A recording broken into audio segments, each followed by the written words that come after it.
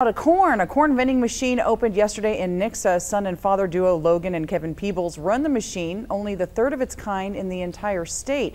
It's a fully automated system and can take cash or card. The machine can hold 56,000 pounds of corn at a time and is offered at a cheaper price than most markets. Also, the machine has a Department of Agriculture certified scale, so you're guaranteed to get the amount of corn you buy. It's cheaper, it's locally grown. I mean, everybody loves a local grown product. That's the latest fad.